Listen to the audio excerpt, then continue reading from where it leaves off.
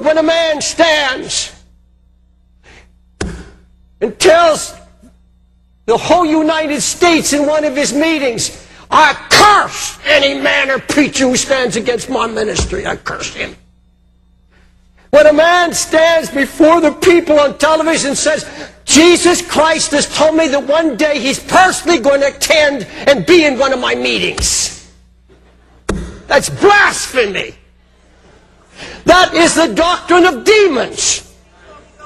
And yet you sit there and you say, this sounds good, it looks good, it looks like people are being healed, and you are being fornicated with. You're into fornication, spiritual fornication, because you don't have the discernment. I place a curse on every man and every woman that will stretch his hand against this anointing. I curse that man who dares to speak a word against this ministry. Right here.